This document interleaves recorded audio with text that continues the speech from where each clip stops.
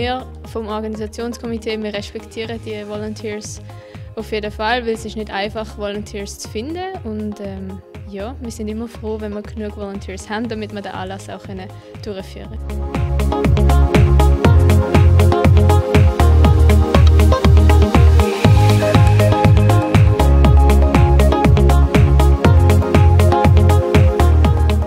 Findest du, schweißt das Volunteering als Gruppe auch zusammen? Absolut, ja. Man sieht immer wieder Leute, die jetzt schon mehrmals dabei waren und die viel länger schon dabei sind als ich. Und die Leute sind absolute Könner. Und die können, ja, ohne die geht es nicht.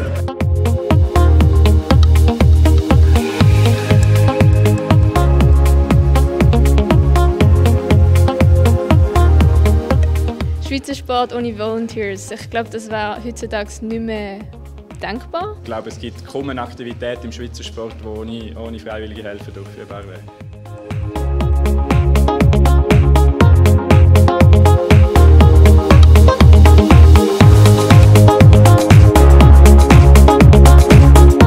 Die Helfer, die hier mitmachen, ist immer wieder spannend, die zu sehen.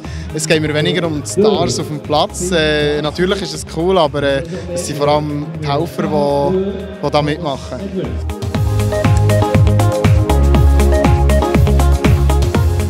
Ich brauche einfach die Leute und ich glaube, die brauchen manchmal auch von anderen Leuten, dass wir sagen merci für alles. Merci Volunteers. Merci Volunteers. Merci Volunteers. Merci Volunteers. Merci Volunteers.